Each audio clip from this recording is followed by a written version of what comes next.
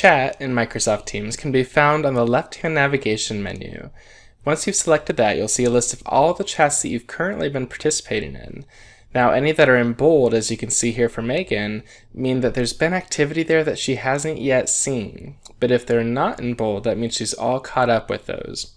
Another indication before she even clicks on chat is the number on the red bubble that's on top of the chat icon, where Megan can see that she has 8 chat messages she hasn't yet seen. And as she works through catching up and clicking on those chats, of course that number goes down, and you can see, as with the chat with Patty, it's no longer bold.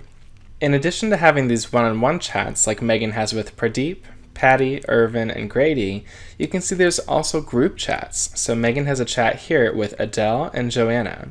To create a group chat, you can start one of 2 ways. It could be from an existing group chat or one-on-one chat, just by opening the chat, going to the upper right-hand corner, and clicking on the View and Add Participants button. When you do this, you just click on Add People, and let's say we wanted to add Nestor to this chat. We type in his name, select him, choose whether or not Nestor should get all chat history, no chat history, or a certain number of days of chat history. So we'll say all chat history, and add.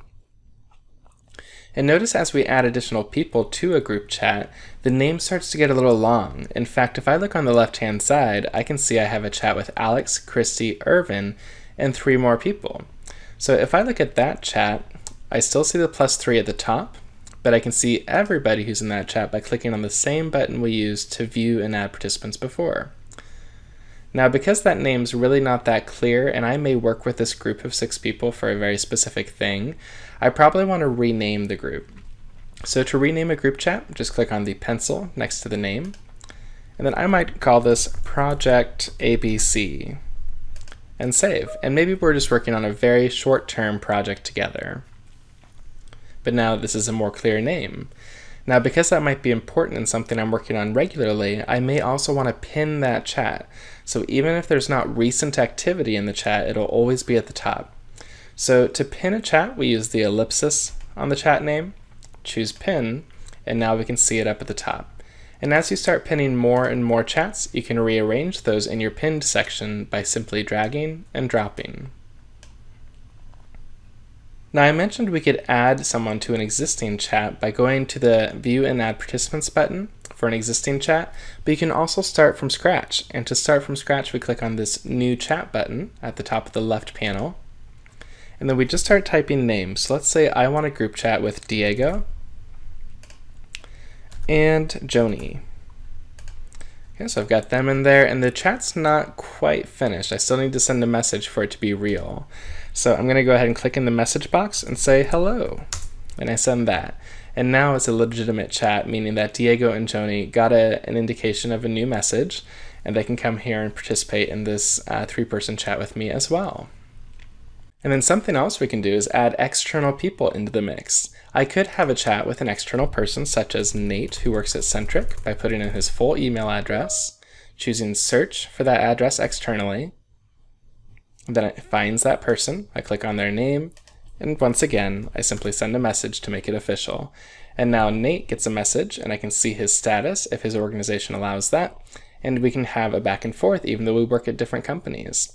And you can use external people in group chats as well, whereas if I want to include Diego in that chat with Nate, I type in Diego, and then I'll put in Nate's email address again, but since I'm already chatting with him, he shows up. So I'll just click on his name, and one more time, I'll say hello. Alright, so whether internal or external, you can mix and match and have one-on-ones or group chats using Microsoft Teams. Now, at the bottom of every chat, let's go to this chat with Diego and Joni. Notice I've got a number of options. I can format my text by using the A with a pencil on it. I can make bold, italic, underline. I can even insert tables if I want to. So you can get pretty dynamic there. And you can also mark messages as important or urgent. Now, urgent is only available for chat, so when we get to the channel section, you won't see that as an option.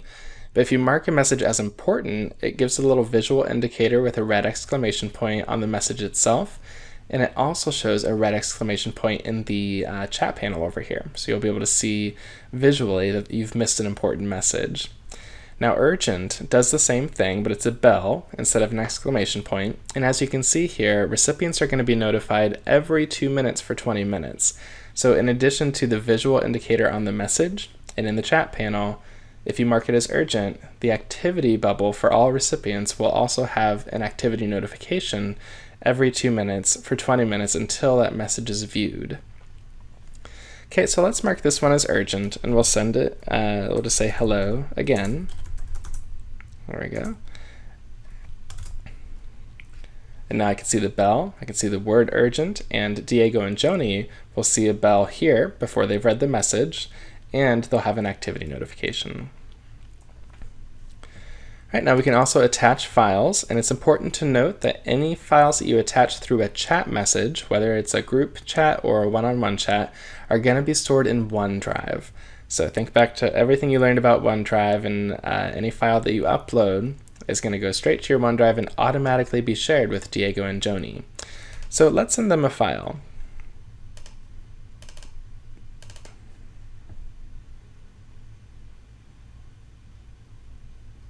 All right, now notice it's going to give Diego and Joni access to edit this file.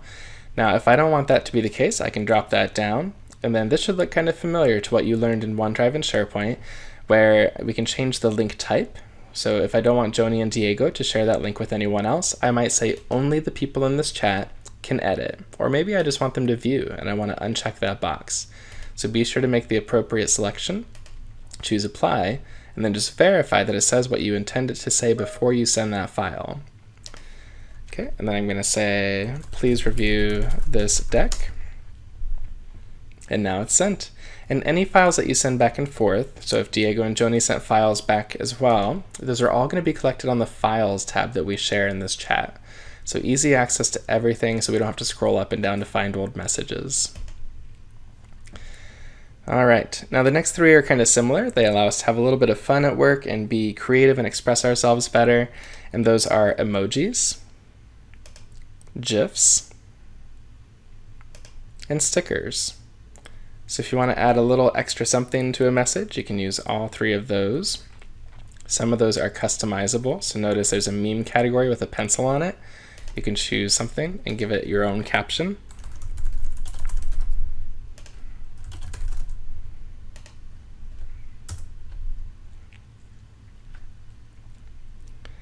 Okay, and then also if I want to schedule a meeting, let's say Diego, Joni, and I have been talking and it's clear that we need to discuss something in real time, I might use this schedule a meeting option. And then notice as soon as I do that, it pre-populates whoever I was chatting with in the invite line. So I'll just call this a touch base. We'll choose my date and time, whether or not it repeats, and I'll go ahead and send. And anything that I send through Teams as a meeting request is the same as sending through Outlook, where they're going to get an email, they can accept or decline the event, and it shows up on their Outlook calendar, but also inside of Teams, because the Teams calendar is your Outlook calendar. Okay, so there's that touch base. All right, so just a couple more things here. At the very top of any chat, whether it's one-on-one or whether it's a group chat, you'll see this option to add a tab. So if you click on that, you can extend the tools that are built into your chat. Let's say you have an Excel workbook or you have a PDF document that you use as a procedure with this group of people. You can pin it to the top of your chat so you all have easy access to it at any one time. So for example, if I wanted to pin a website inside this chat for Diego, Joni, and I to have easy access to, I choose the website app. I'm going to call it Nate the Trainer, and the URL is natethetrainer.com, and I'll click save.